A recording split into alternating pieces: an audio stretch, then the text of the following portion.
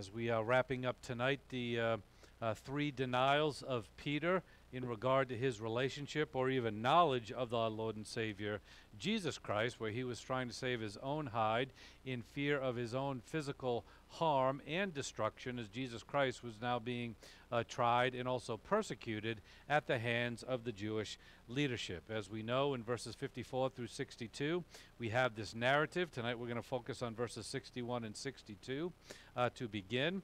But all of this is also paralleled in all of the Gospels, the other three Gospels, Matthew, Mark, and also John.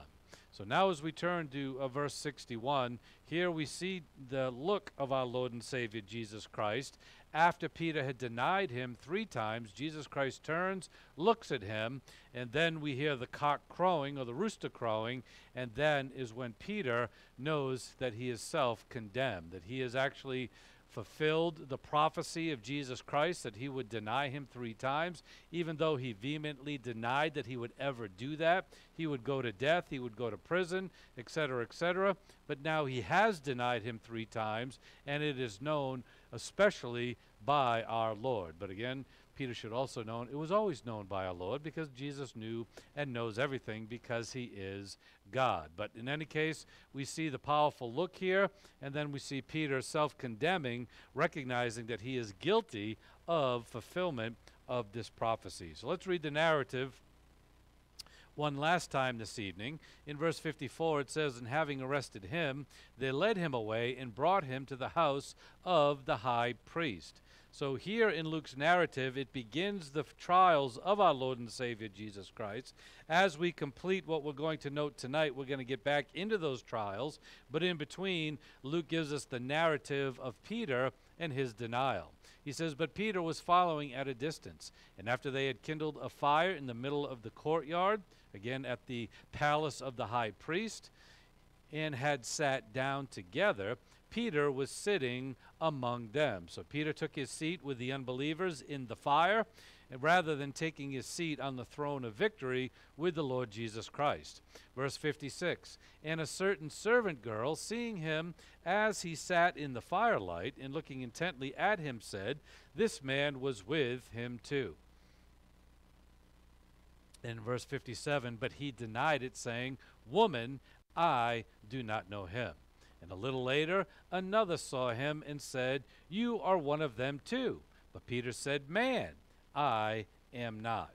And after about an hour had passed, another man began to insist, saying, 'Certainly this man was also with him, for he is a Galilean too.' And we know from the other Gospels, because of the accent, that they recognize that he was from the epicenter or the genesis of Jesus' ministry, and he was one of the disciples too. Then in verse 60, "But Peter said, 'Man, I do not know what you are talking about.' And immediately while he was still speaking, a cock crowed. And the Lord turned and looked at Peter, and Peter remembered the word of the Lord, how he had told him, 'Before a cock crows today, you will deny me 3 times.'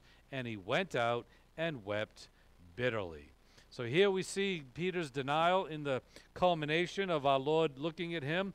Once the cock had crowed, Peter knew that his fate was sealed. He had fulfilled the prophecy that Jesus Christ had given, that he vehemently denied, as I said before. But what this did for Peter was give him a memory jog. As it says, "And Peter remembered."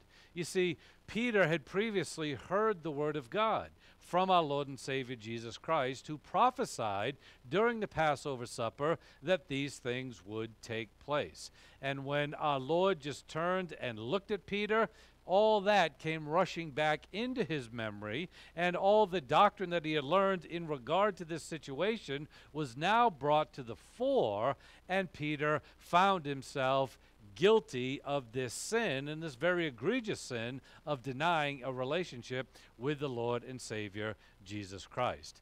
And oh, how powerful a look can be, as I have up here on the board.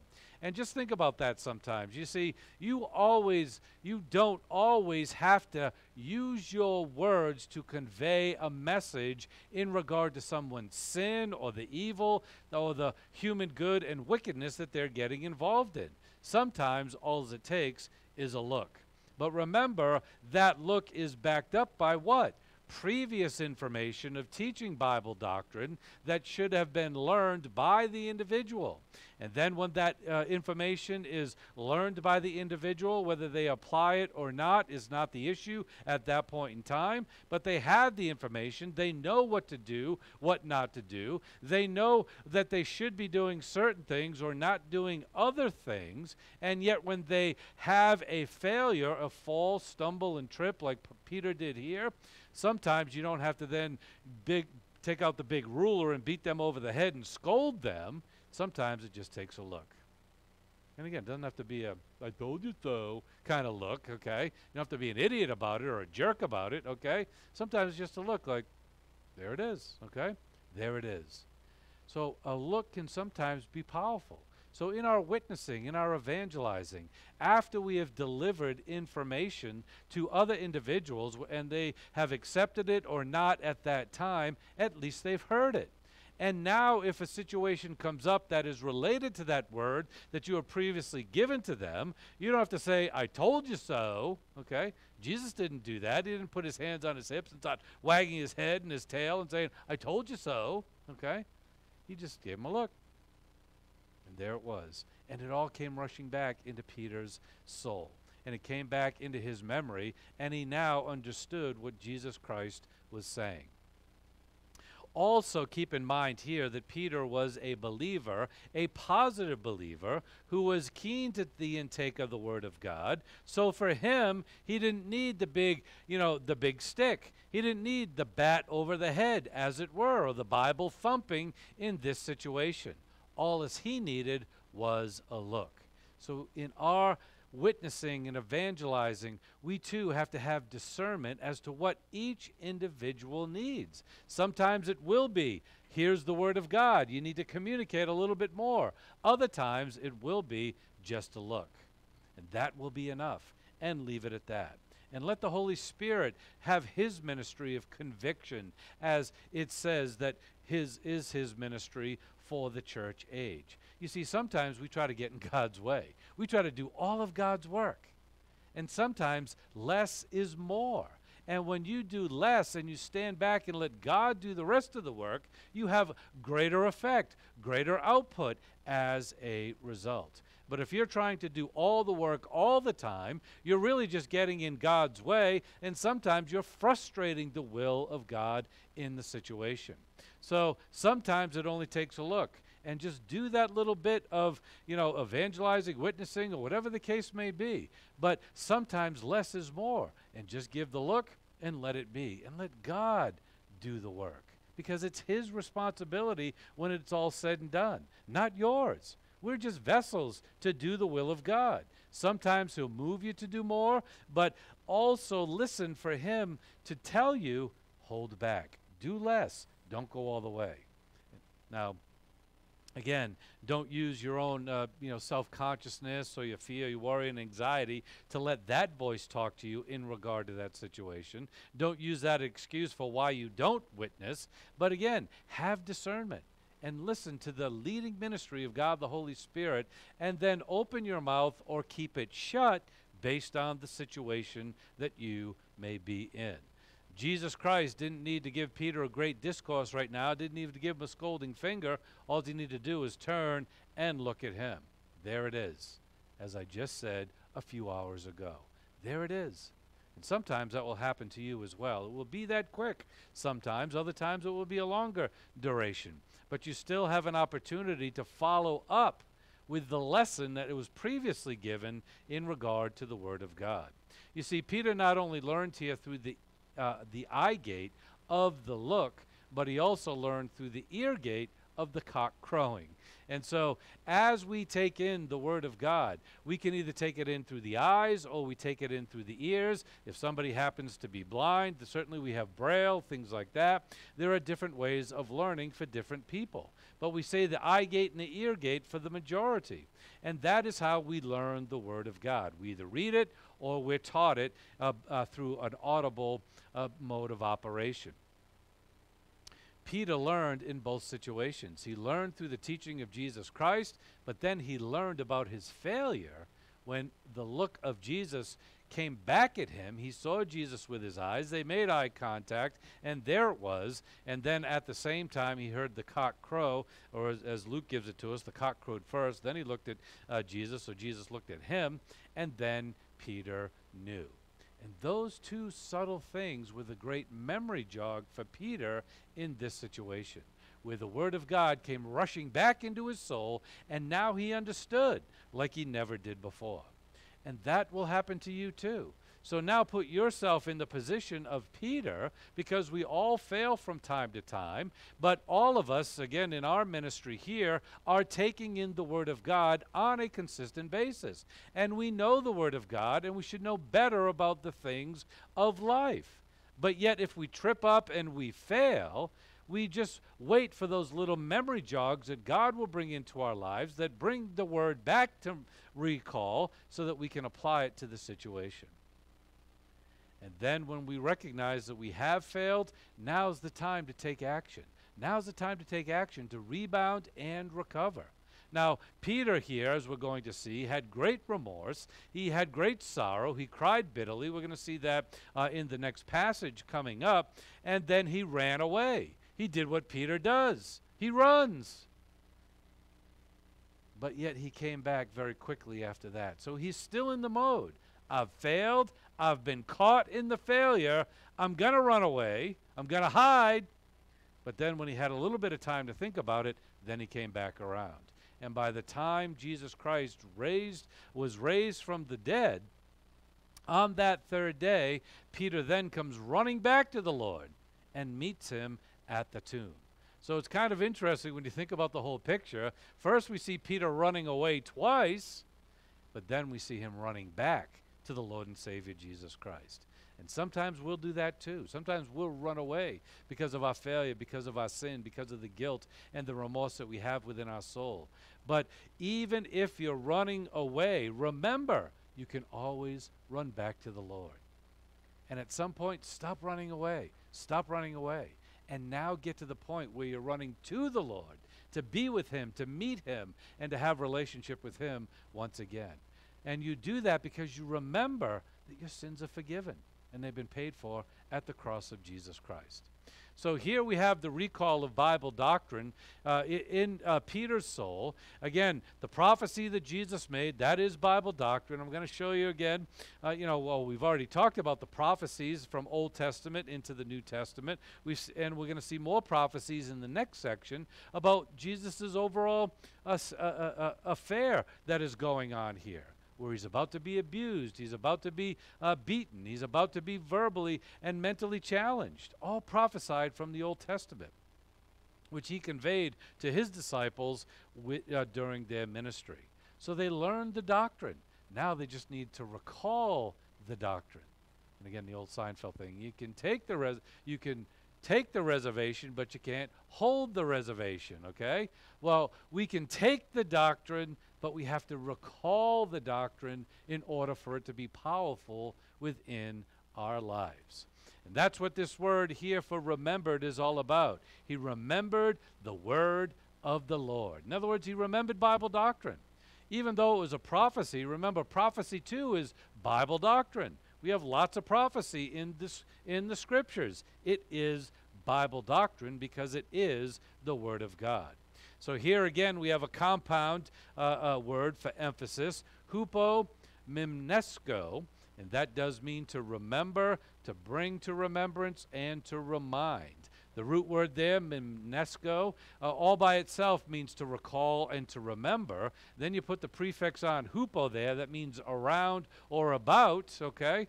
So it's talking about the whole cycle, the whole process of remembrance going on here at this point in time. And all of this came rushing back into Peter's memory at this point. It's interesting when we look at this word by itself within the New Testament, it is used 7 times, again 7 the number of spiritual perfection. Twice it's used in the Gospels, here and then in John chapter 14 verse 26, which I'm going to show you in a minute, which too is a very important passage in regard to remembering Bible doctrine. But then it's used 5 other times throughout the epistles of the New Testament that also talk about doctrine being taught that needs to be remembered, okay? So again, always as this word is taught within or used within the Scripture, it talks about recalling the Word of God. So Luke uses it for the first time in the New Testament. Again, first mentioned principle, very important application here, as Peter now is recalling Bible doctrine through these little memory jogs that came to him, the look and the rooster crowing. And then we see in John 14:26 where it says, "But the Helper, the Holy Spirit, whom the Father will send in my name, he will teach you all things and bring to your remembrance all that I said to you." You see, this was a promise that Jesus Christ was making to his apostles and disciples during the upper room discourse, the Passover supper that we just studied and understood. And he was speaking of the ministry of the Holy Spirit that was to come for the church age. So again, reminding his disciples of these things, but also a doctrine for the church age. That when the Holy Spirit comes, he is the one that teaches us the Word. He is the one that helps us to remember and recall the Word of God so that we can apply it within our lives. And that's why he's called the Parakletos, the Helper, the Holy Spirit, whom the Father will send in my name, in the name of Jesus. He will teach you all things. That's the grace apparatus for perception, and bring to your remembrance all that I said to you. That's the application of Bible doctrine, so that the information called gnosis in the Greek, data that came into your soul, can go out as Sophia, wisdom within your soul. And while it's circulating through your soul, there's that Greek word epignosis, or knowledge, or full knowledge of that word. But when you apply that word to your life, it then becomes wisdom, Sophia, practical knowledge for you to use and apply each and every day. And that's the ministry of God the Holy Spirit. And so again, go back to the discussion we had at the beginning about just a little subtle look. You know, give room for the Holy Spirit because it's his ministry. He's the one that teaches. He's the one that brings to remembrance. He's the one that takes data called the words in the Bible and turns it into wisdom in your life so that you can apply it to overcome the problems, the difficulties, the mountains, the details, whatever the case may be, to overcome everything in life so that you are an overcomer. You are a winner believer, rather than being a loser believer who does not know the Word of God, and you find yourself in sin and turmoil throughout your life. So this passage embodies that whole doctrine of the grace apparatus for perception, as Pastor Thiem put together, is a great doctrine for how we take in the Word of God, either through the eye gate or the ear gate. And it comes in as data. It cycles through our soul. It is stored within our human spirit and the right lobe of our soul, called the heart or the cardia in the Scriptures. And that word is in the heart of our soul. And when it's there, we then can apply it to life situations. But even that is through the power of God, the Holy Spirit. And we have a power during the church age that is unique to all believers throughout all the other generations. Some believers had the power and the filling of the Holy Spirit during the Old Testament, usually the prophets and the writers of the Scripture. Now every believer of the church age gets that grace gift. And we have that gift so that we can learn, understand, and apply the Word of God to our lives on a consistent basis. So that we don't have to be in the doldrums. We don't have to have fear, worry, and anxiety. We don't have to be depressed and downtrodden. And even when we fail like Peter failed, we don't have to run like rats. Instead, we can stand firm and recognize that we are forgiven and our sin has been paid for through the cross of Jesus Christ, and we are restored to fellowship immediately. You see, Peter, it took him a while to figure out, I still have a relationship with Jesus Christ. You see, as Jesus Christ continued through his trials, Peter now is nowhere to be found. Nowhere to be found, and not mentioned again until the resurrection of Jesus Christ. Not at the crucifixion, not at the burial. He's not there. Unfortunately, he ran at this point in time. But then, after a while, he figured it out. And he understood that he was forgiven. And he understood that he should not have this remorse of defeat. And especially when he heard that the Lord had been raised, he understood the victory that is in Jesus Christ, that he now can have too. And he ran back to the Lord. And so now that we know all this information about what Jesus has done for the cross and his resurrection to glory, and the victory that he has won, that is now given to us because we have believed, we don't have to run away from God. Because God is always there to what? Restore you. To restore you, to restore you, to restore you. But what you need to do is do what? Remember. And let the Holy Spirit have his ministry of remembrance in you. Again, remember. And sometimes that remembrance is going to start with, hey, confess your sin. Confess it, name it to God, know that you're cleansed, now go forward. And then from there, start to go forward. And remember the other doctrines that are applied and those problem-solving devices that we talk about that God has given to us. And not only those, but the other hundreds of promises that are found in the Scripture that we can apply to our situation so that we walk in victory every day. Unfortunately, in our day and age, I see too many believers that are walking as losers.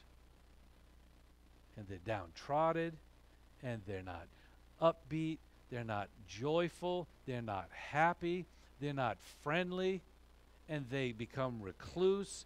They get sidetracked by the world.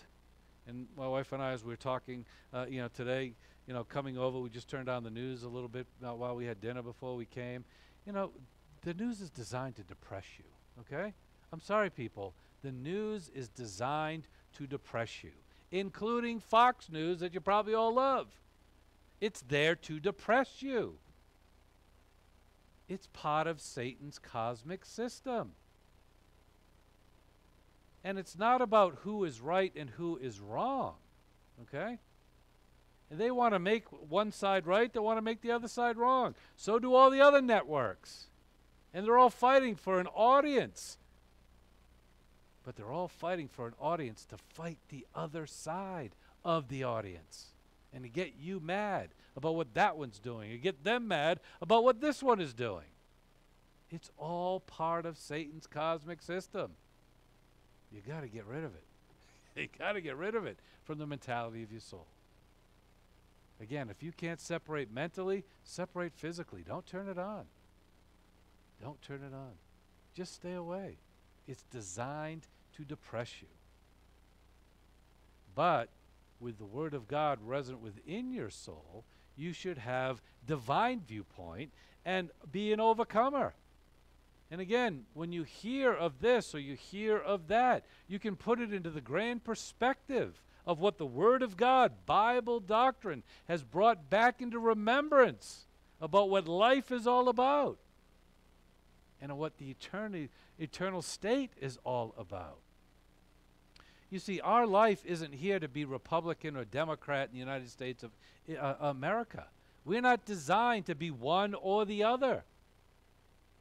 You see, we're not even citizens of this United States of America, positionally. We're citizens of heaven, where there is no right and left, north or south, east or west, okay? However you want to say it. But we are one in Christ. And Satan is designing a world to tear people apart. And it's so funny because he wants to tear the world apart, but yet when the Antichrist comes on to the scene during the tribulation, he wants everybody to be one and sing a big kumbaya at that point in time. But it's under his power and authority and control.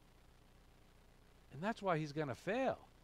Because for generations he's been teaching people, fight against each other.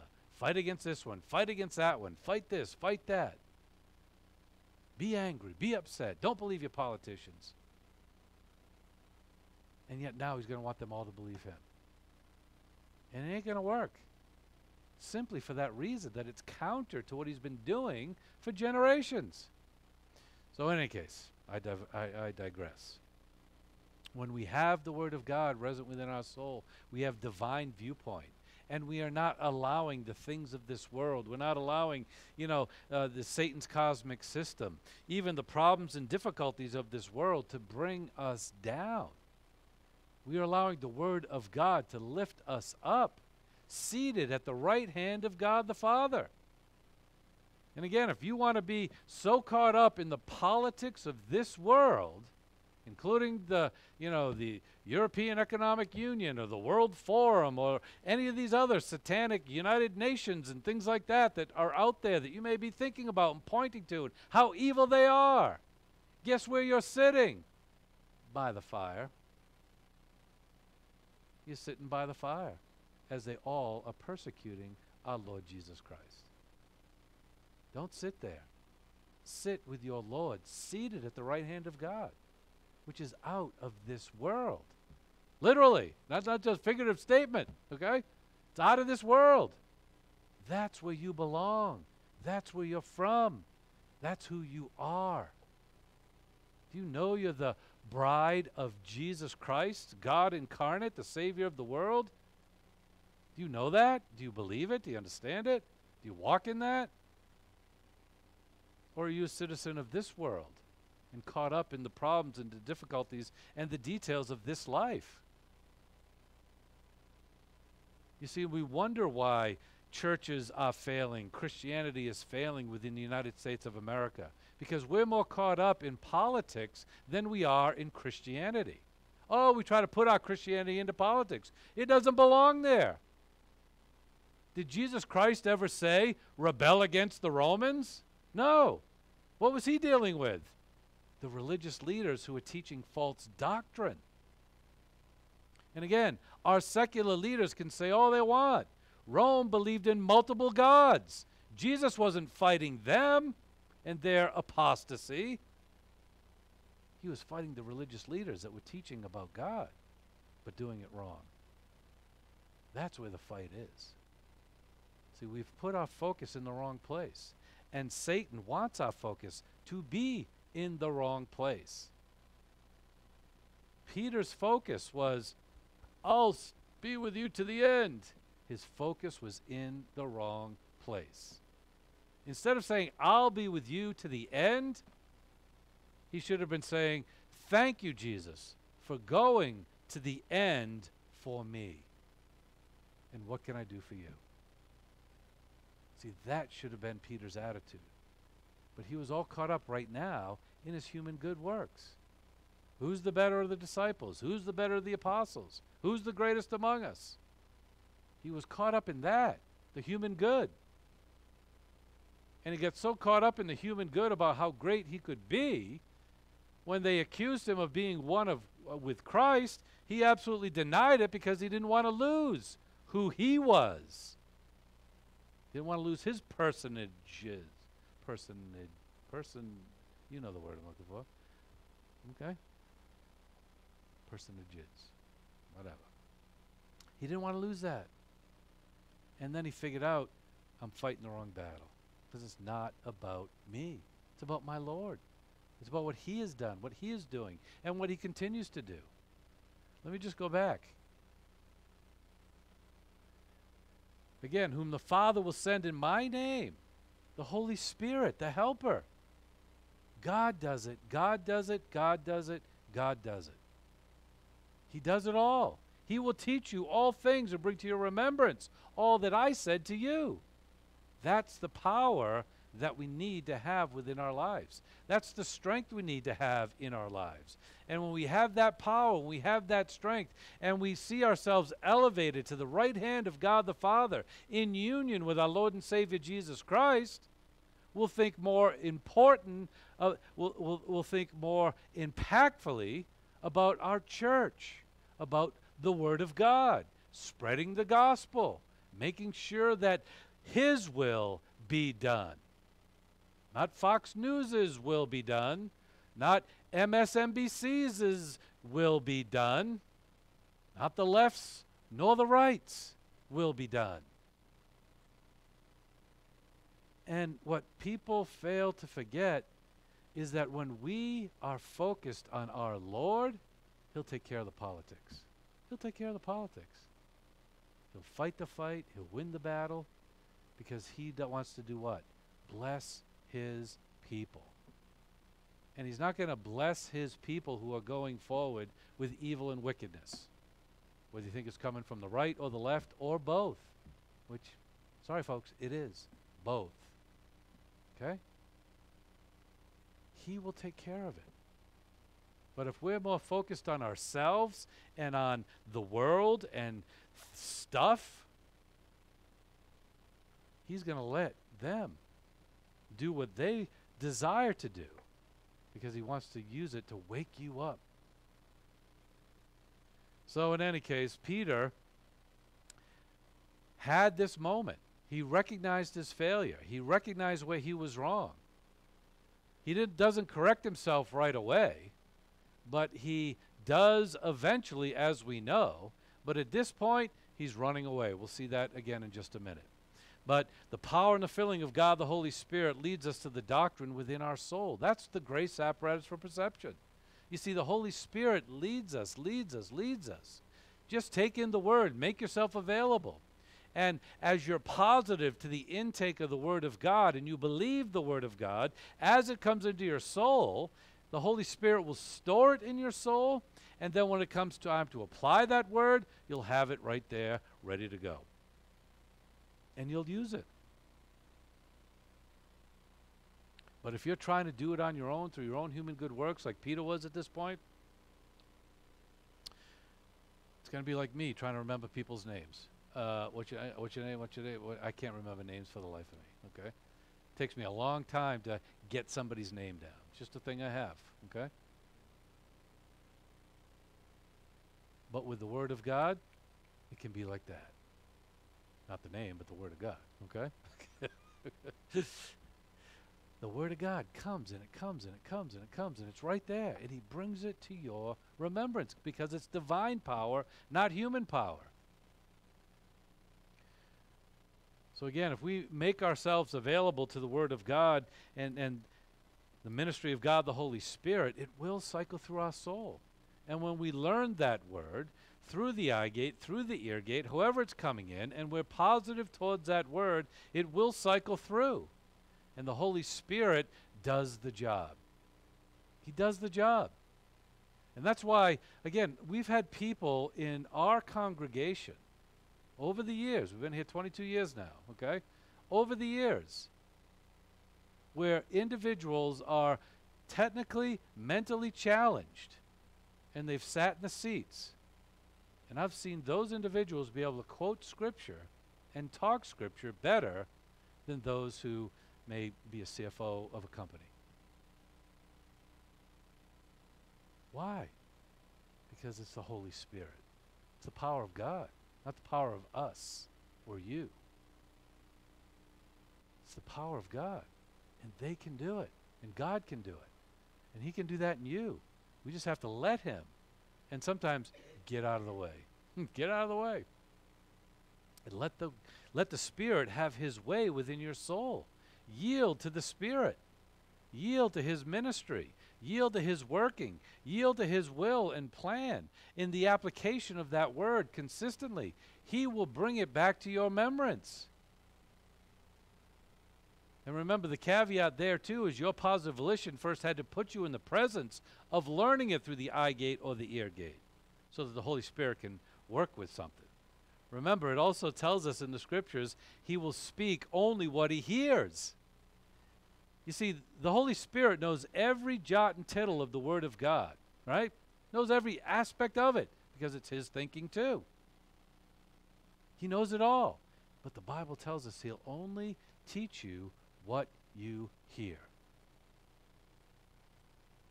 So it's not a supernatural thing where all the doctrine comes into your soul because you believe Jesus. No. It comes because you've presented yourself as positive towards the Word, made yourself available to the teaching ministry of God the Holy Spirit, and then the Holy Spirit in you has heard that Word being taught, now He can use it. And if it were any other way, it would not be righteous or just. Because it's not just for God to put the Word of God into somebody's soul who's negative towards the Word of God, doesn't want to hear the Word of God. It's not just and righteous to do that. That would be a coercion. It would be a penalty or a foul in the angelic conflict. But if you present yourself positive towards the Word of God and take it in, now He can use that information. And He will. And continue to be positive as you go forward. And let the ministry of the Holy Spirit work within you. And let it be applied to your life so that it does become wisdom. And so then in verse 62, we see Peter's current reaction when he's caught red-handed. Cock crowed, Jesus looked, he remembers the doctrine. In this case, it's a rut-row moment, okay? I just messed up royally. Just messed up royally. That's okay too. Because it's good to know that you've messed up. You ever think about that? It's good to know that you have messed up. It's when we mess up and we don't know it. It's when we mess up or we try to ignore it, try to hide from it, run from it. That's when it's not good. You see, we have to have self-accountability. And again, you don't have to go tell the world that you messed up. And certainly we don't tell other people that other people messed up. It's not our responsibility, okay? But I'm talking about between you and God, to recognize that you have messed up. That's a great thing. Why? Because you've recalled doctrine that has told you, oh, that was wrong, what I did. Oh, that's not, in the plan of God. That's not part of the will of God. Because I'm doing this sin or I'm doing this human good thing over here. You see, it's good to know that you have messed up. Because now you've recalled the Word of God that tells you what the right thing to do is. And even though you didn't do it, now you're recalling the Word of God. And you're applying it to your life. So that what? You stop messing up. You stop going in that direction, if it's a negative direction, in the will and plan of God. Now, again, Peter's in a unique situation here. Again, none of us are hanging out with the Lord Jesus Christ personally for 3 years saying, you're my best friend, you're my best friend. None of us are hanging out with Jesus where he's saying, you're the leader of all these other disciples. Truly, if they wanted to know of this group who was the greatest, they should have said Peter. Should have said Peter. Because the Lord turned to Peter at every important juncture of his ministry. And every time, he went off, like the Transfiguration, or even in this Garden of Gethsemane, he had Peter and John and James come along with him and get a little further than the rest. He brought them into the fold even closer. So Peter's in a unique situation. And so when Peter denies his Lord, who, he confessed loyalty to and allegiance to till his dying breath, and had the experience of our Lord treating him in such a way, in a more intimate relationship than even the others, and yet he fails royally, he feels pretty bad about it, okay? Feels pretty bad about it.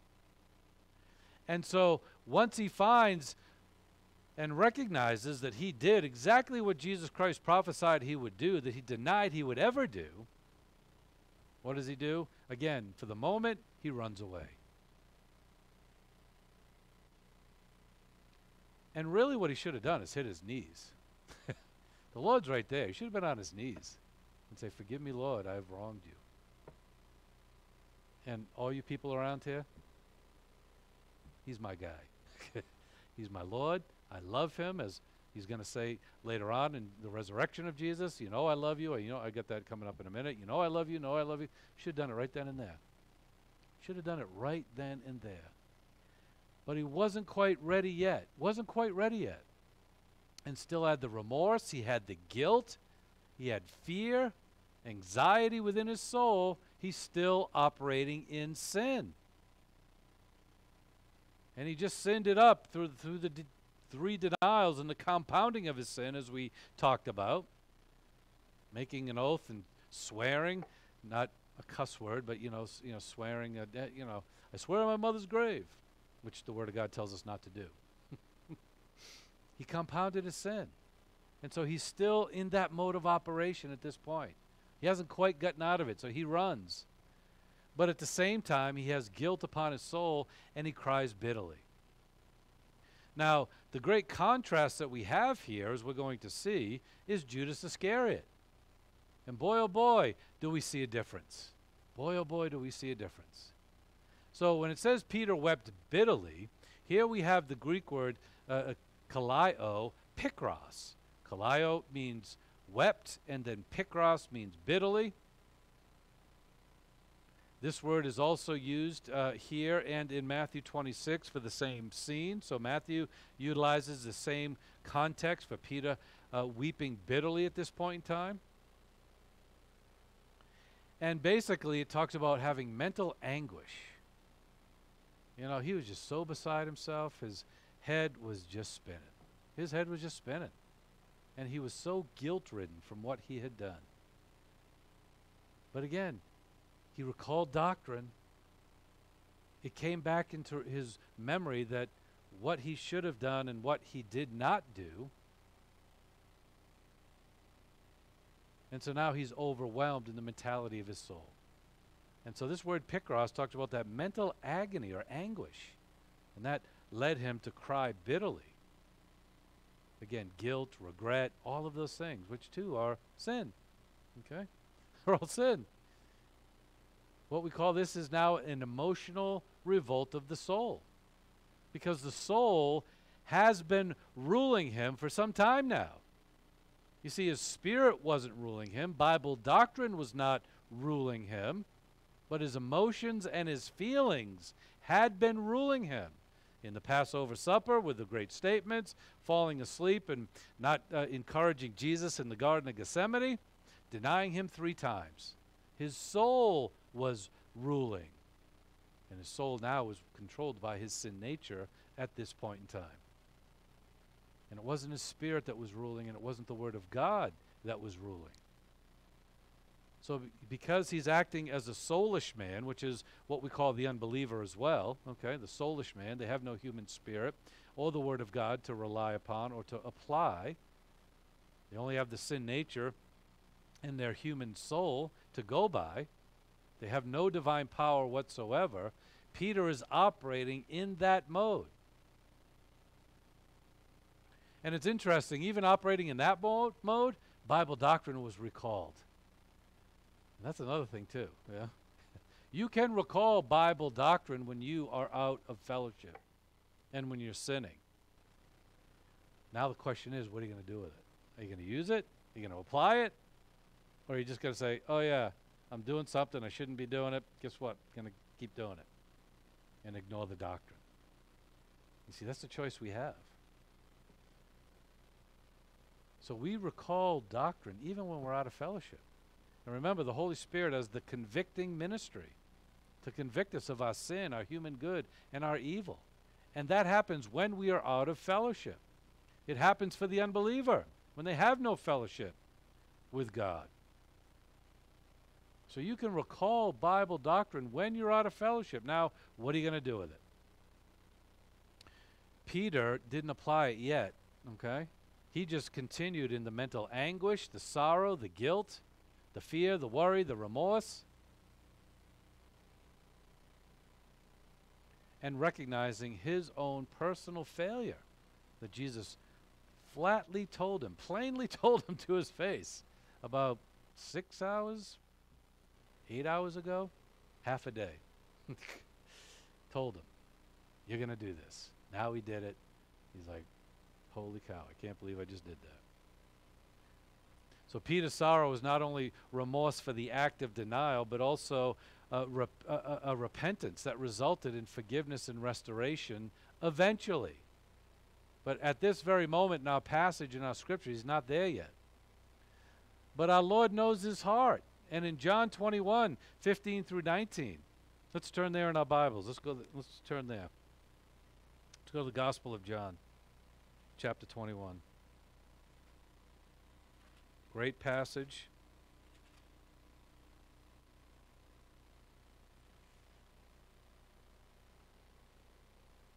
Here we're seeing our Lord work these things within his soul.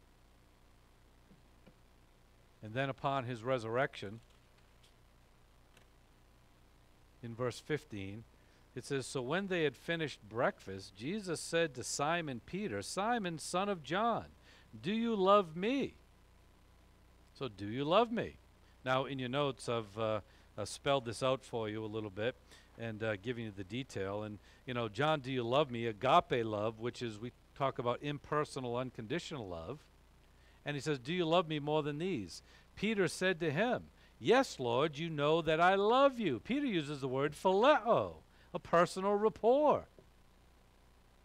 I have personal rapport and affection, a personal love for you, not just an unconditional, impersonal, unconditional love. And then Jesus said to him, "Feed or tend my lambs," my little baby sheep. Take care of them. If you love me, take care of them. Help them. Help the new believers.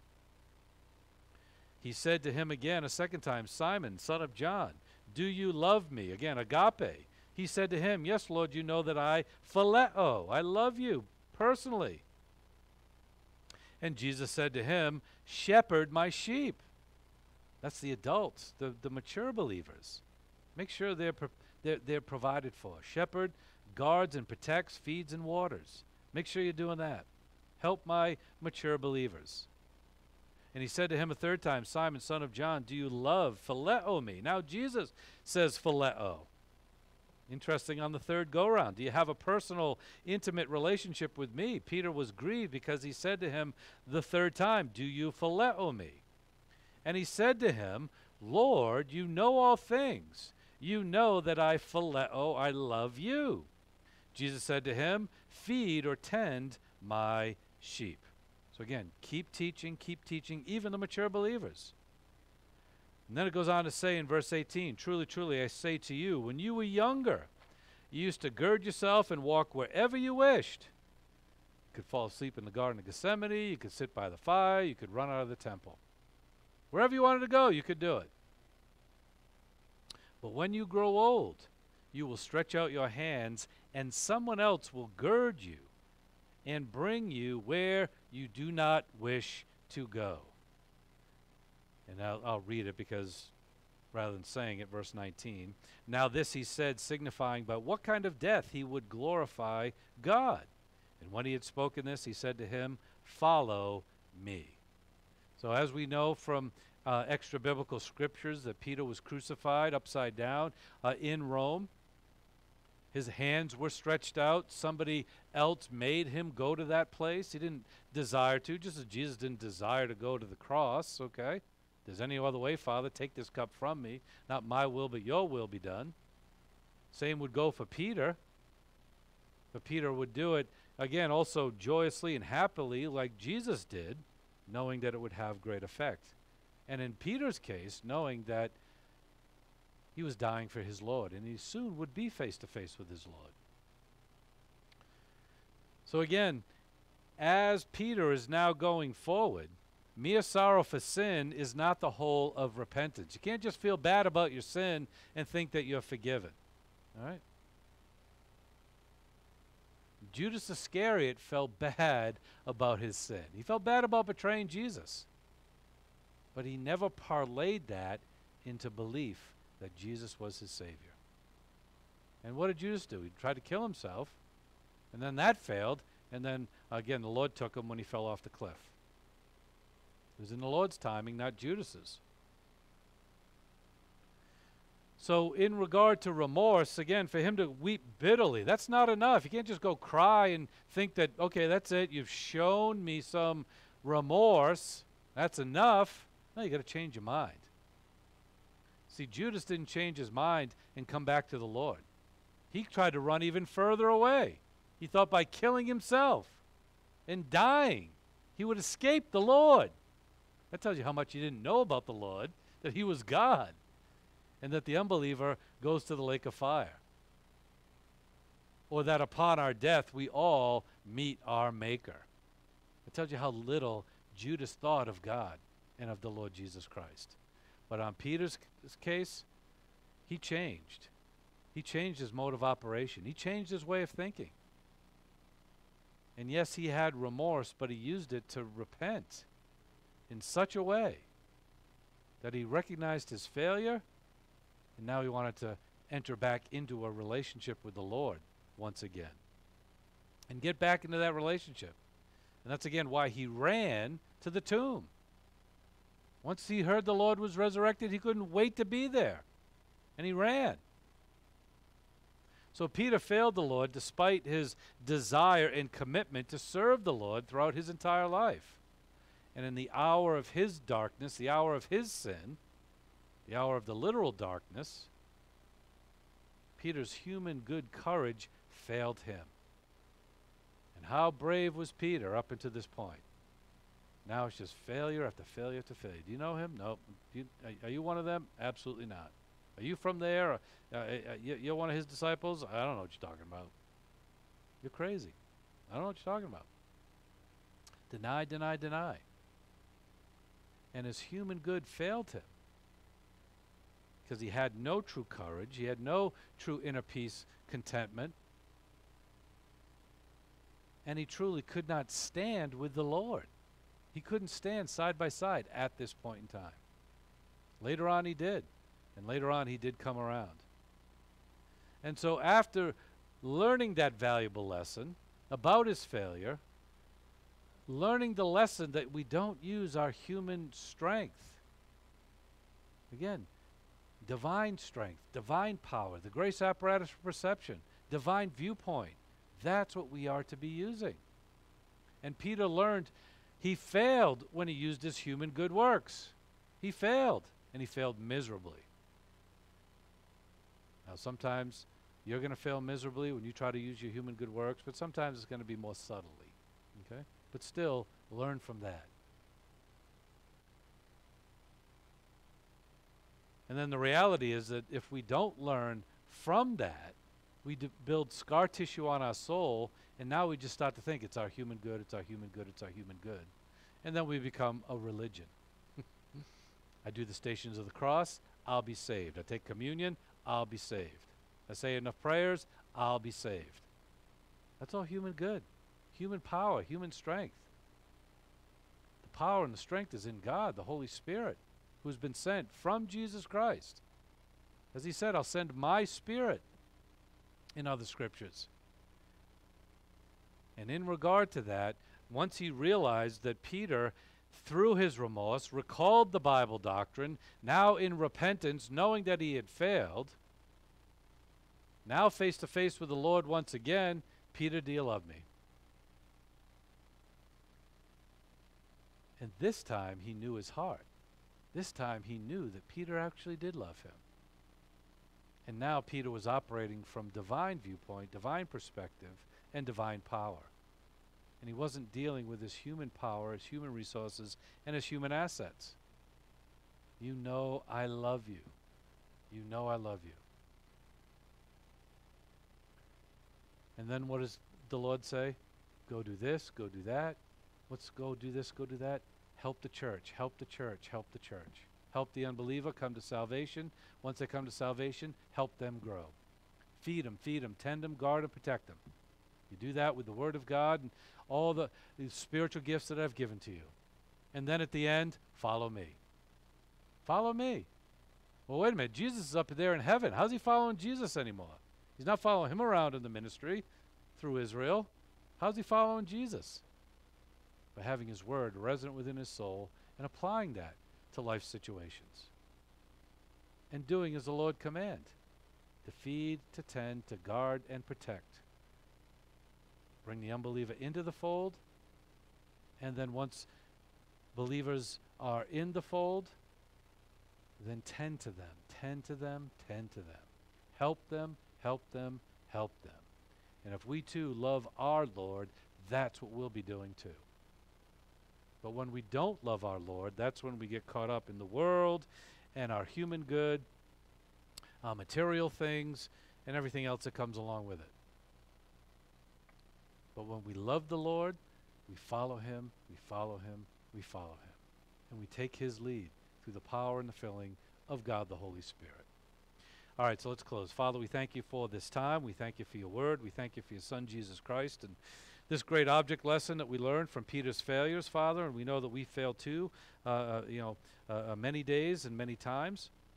And Father, we just ask that you lead us through your Spirit to help to learn from our mistakes and learn from the word that is in our souls so that we go forward in your plan, glorifying you, as we serve one another. So, Father, we thank you and we ask for travel blessings on our way home. In Christ's precious name, amen.